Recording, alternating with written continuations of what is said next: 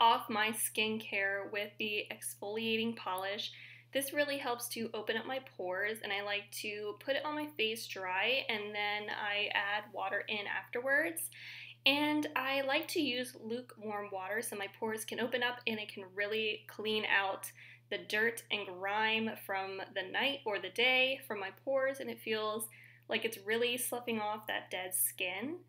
And then I just pat my skin dry and I get ready for the next step, and that is the gentle cleanser. This stuff is so gentle, yeah, it leaves my skin feeling super clean. So I just take a little bit on my fingertips and then I like to rub that in without water first. And then the key to this is rinsing off with cold water, as cold as you can stand it, and that'll close up your pores and ensure that everything is sealed. And then I just pat my face dry.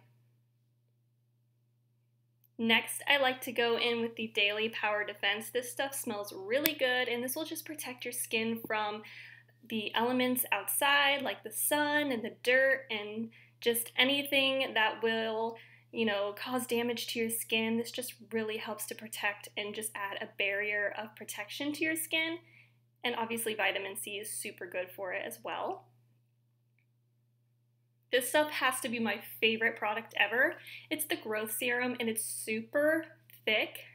As you can see, it's really satisfying when it comes out of the container. But I just like to put this all over my skin, and I really like to use this at the beginning of the day. It just feels like it's moisturizing and sealing in all of that moisture that I don't want to lose.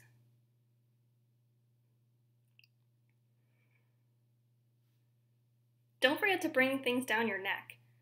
And then I'm going to go in with the sunscreen primer. This stuff is really good because it not only protects your skin from the sun, but it also primes it for if you're going to wear makeup or just to fill in your pores so your complexion looks so much smoother.